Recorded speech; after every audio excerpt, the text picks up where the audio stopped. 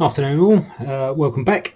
So another little pattern for you to do today. It's another blue flash damsel. Now I've already done one of these on the previous video, but it was more of a big bulky lure. This is a blue flash damsel with a little bit more finesse. Okay, this is a fly that I used to great effect on the National Southern Heat of the Bank finals, the bank qualifiers last Sunday at Eleanor. When the fishing gets a bit tricky, this is a fly that I often fall back on. So without further ado, the hook for this is a size 10 Fasna. It's a F-310, I believe the pattern is. Nice strong nymph hook. And I've already got a little metallic bead on there, a little blue metallic bead on there, 3.2mm bead on there. Okay, so let's get started with this.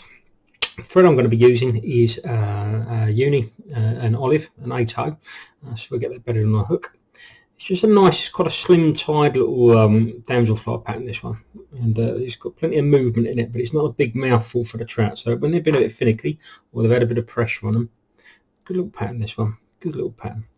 Okay, that's that caught on there. So next thing we're going to do is put the tail on, and the tail is olive marabou. I believe this is a medium olive marabou. It's not too dark, it's not too light, so I'm just going to take a small pinch. I'm going to massive amount of this on there, just enough to give it a bit of life. So just take a little pinch of that, rip some of that off, and just trim the ends up so that it lays on the hook nicely. Let's get that nice and trimmed up.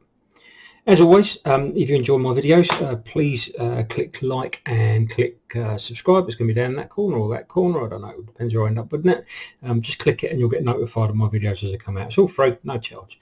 So I've got a pinch of marabou there. I'm just going to offer that up to the hook and pop that on like so. Wind it down, back up again, nice and securely, just like that. And at this stage I like to determine the length of the tail. All right, we're not going to have it, it's not going to be easy, so it's not a massive fly. So I'm just going to pinch this off. I suppose you've got about maybe 2 inches of marabou there. I reckon I'm going to somewhere around about there, just enough to give it a bit of movement. That's lovely. Always pinching marabou, never cut it. It gives it a nice, much nicer effect at the tail here. So blue flash damsel, we're going to get a couple of bits of blue flash in there just to give it that little bit of attraction. So this is a holographic blue medium tinsel, and I'm just going to take a couple of pieces and offer them up to the hook. So one other side. I'm going to do this in 2 bits just to show you guys how to do it. Okay, I'm going to offer that up the side. I don't want it quite as long as the tail, just a little bit short. Okay, so I'm going to pinch that in and just get a couple of turns on it, like so. That's lovely. Trim off the excess. Fingers and thumbs, and I want to do the same at my side as well. So I'll just trim off another piece of that blue, offer it up. That's good, and just catch it in on the side of the hook. Lovely. And again, trim off the excess. There. Okay, so the main body, and it's going to be a slim, as I've explained, slim dress fly this is. So the main body here is going to be made up of this stuff.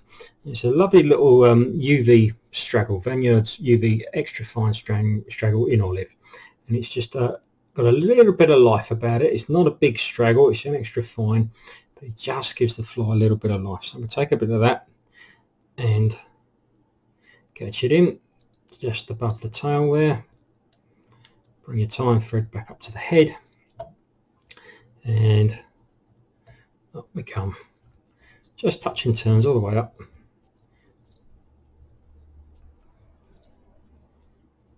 Just a lovely bit of life. And we're just going to stop just a fraction short of the head there. Okay, give ourselves a little gap at the top here.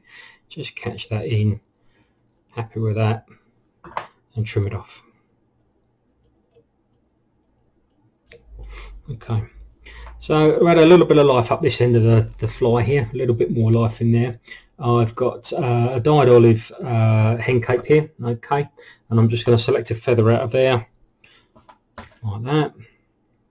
Okay, we're going to make a little 4x up with this feather. We're going to have a little bit of hackle in the top here. Just gives the pattern a bit of extra fuss, a bit of extra life.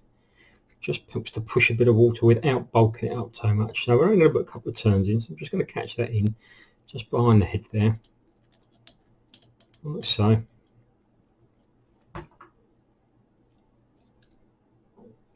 Trim it off and then pull that round, and we're just going to try and get a couple of wraps in there. I don't want too much, just once, twice, that's loads, plenty, and then just work your thread back up and in to secure it. Lovely. Okay, just trim off this excess bit here, it's gone, and then we're just going to push this back. You're almost looking to bend where you are looking to bend these barbs of the hen, and then just push it back there like so, and bring up and just catch it in. Now you could just finish this fly off there as is, but I like to add another little bit of something on there just to, that's looking lovely. Such a lovely shape and a lovely profile, this fly, especially when it gets wet. At this stage I am just going to put a quick whip turn in there like that, just a couple of turns in there to secure, and I'm also going to put a little bit of varnish on there as well, because I want that to seep into that thread there, just to secure it nice and tight. So a little dab of varnish up there, that'll drop in, and the same underneath the fly, a little dab underneath there. Lovely. Okay, let's secure that in there. Just push those hackles back. That looks really good, really, really good.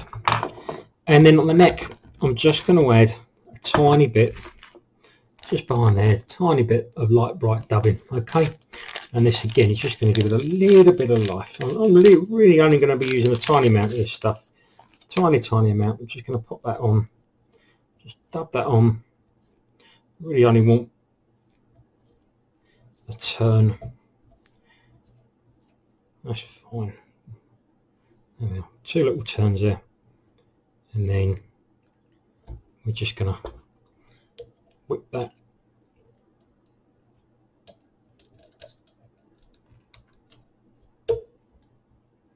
like so, smash it.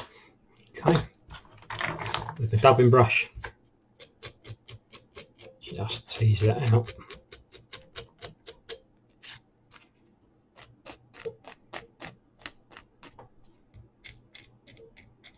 It's a really cute little fly, this is. Fish nice and steady, slowly on a floater or a slow tip, even an intermediate. And I like to, when it gets hard, I like to fish these as single flies. Just that one fly. Make a point fly for a 10, of course they would, but my preference is just that one fly. 10-foot leader or something, 12-foot leader, nothing massive. And it's got me out of a jam a few times. Another little dab of varnish, just to make this nice and bomb-proof. And there we go. That's my version of a blue flash damsel, and this much smaller fly than I previously tied. Try it, give it a go. Great at Eleanor, great at Chigborough, great at many of the small waters, especially this time of year onwards when you're looking for a nice little point fly. Loads of movement, loads of fuss, pretty simple tie as well, doesn't take very long. But there you go. Hope you enjoyed that. Again, as always, please click like, click subscribe, and any requests, let me know. I'll see what I can do. Thanks very much. Bye bye.